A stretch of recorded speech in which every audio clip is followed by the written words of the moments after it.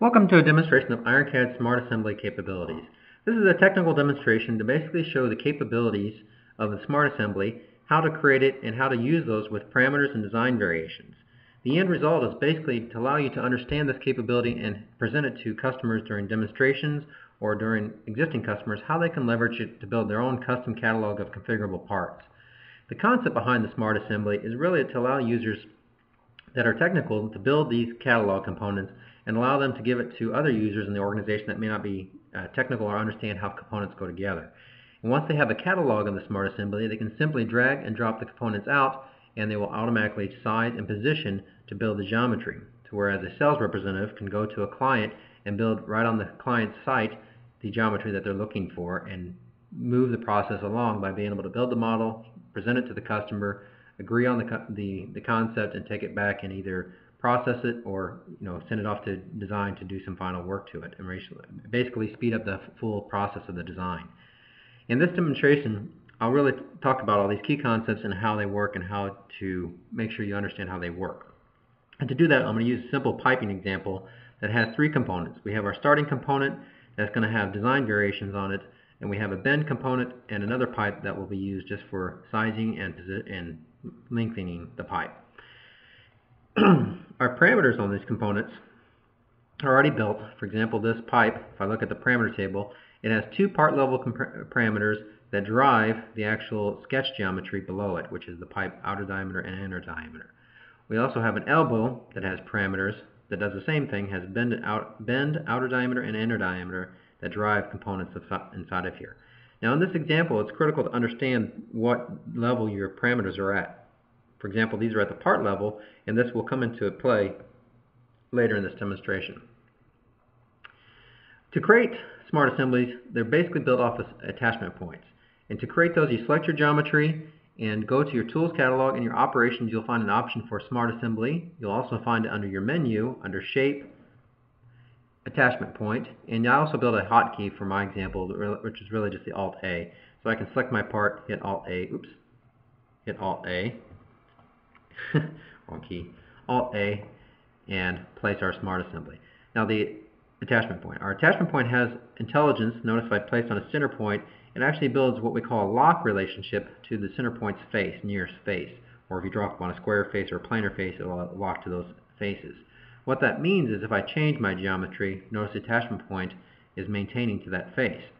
However, this is not a rigid constraint, meaning I can select my attachment point, turn the tri-ball on, and move it. For example, I want to create an offset distance so that if maybe I have an attachment point that comes into this geometry and insets inside the geometry, or I can move it outside, it doesn't matter.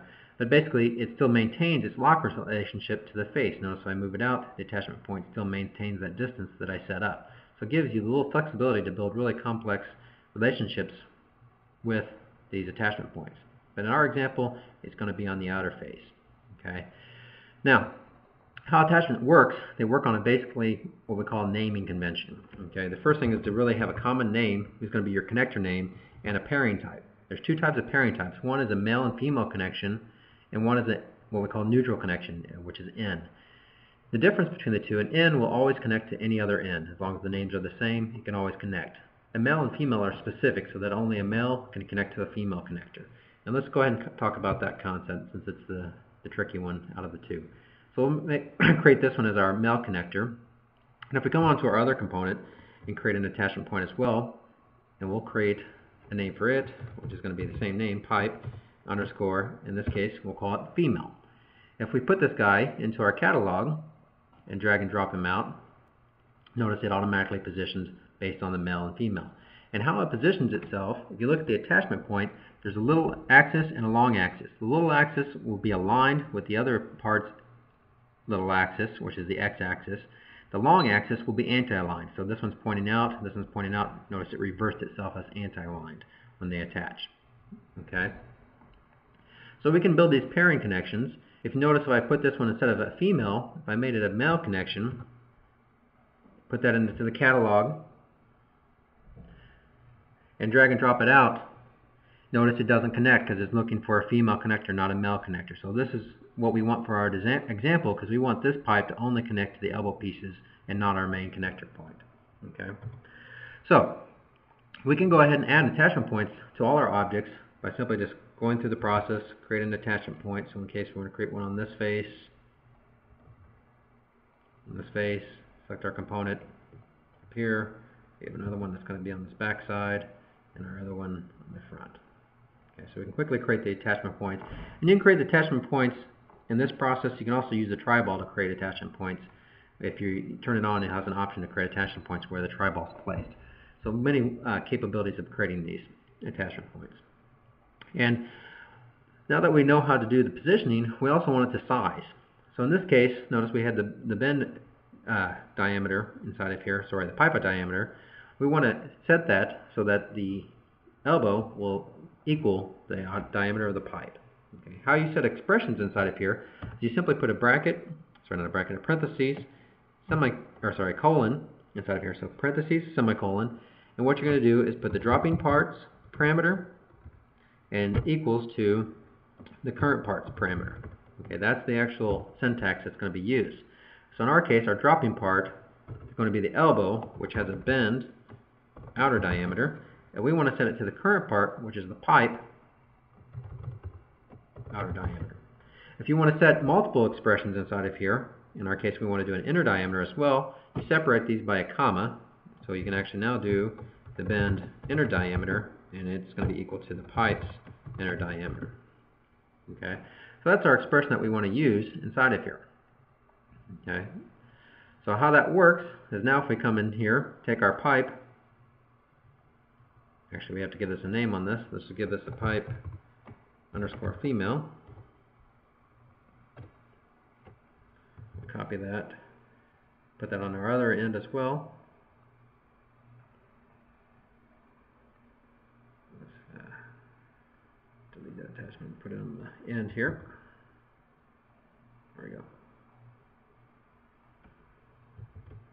Okay, so we have a female connection there. If we now put that guy in the catalog, drag and drop him out, notice he'll position and size. Kind of hard to show there. Let's go ahead and make it a different size part. So we'll change our design variation to a bit bigger size. Now that we dropped the same elbow out, notice it positioned and it grew its size to match that diameter.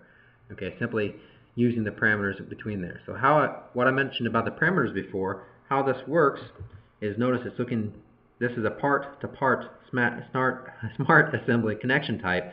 So you have to have part parameters to connect these attachment points. So at the part level, it reads these parameters at the part level and will apply to the part level of the elbow. So it's critical to know that it will not drill down into the parameters below it to retrieve or apply those. It has to be at the same level. Okay, so that's one of the key concepts of those parameters. Okay, so now that we have this expression, let's go ahead and copy that because we're going to use that on the other end of our pipe.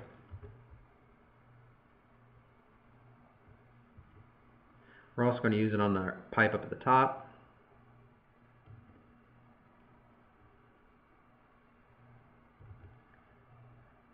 And for our other piece, it's going to be the exact opposite. Instead of the bend being the first after the parenthesis colon, it's going to be the pipe, because the pipe's going to be the dropping part, and its outer diameter is going to be equal to the bend's outer diameter. And we're going to do the both sides again, so it's again going to be the pipe inner diameter equal to the pipe, or to the bend's inner diameter. And once again, we're going to reuse this. So we'll copy that, paste it to the other one, and we should now have all our parameters and expressions set up. So now we can go to our catalog. Let's go ahead and just clear what we have in there now. We're going to drop our three components. One is our starting piece, our elbow, and then our last pipe. And let's go ahead and just delete these from the scene so we can see this work. So now the concept here is the user will drop our main pipe, which has design variations where they can specify what size they want. Let's just do on a medium pipe. So we'll hit apply, hit OK, and you'll see that it automatically drops and places itself in the scene at the exact size that we want. We can size it to whatever size we want, and then we can just drag our next component, and it automatically sizes and positions. We can drag our connectors to that, and it will automatically connect the component on. And then again, we can size and adjust this and continue to drop these components on. Okay, we don't have to build multiple catalogs of different size or different angles of these elbows, just one, and it can automatically size and position itself.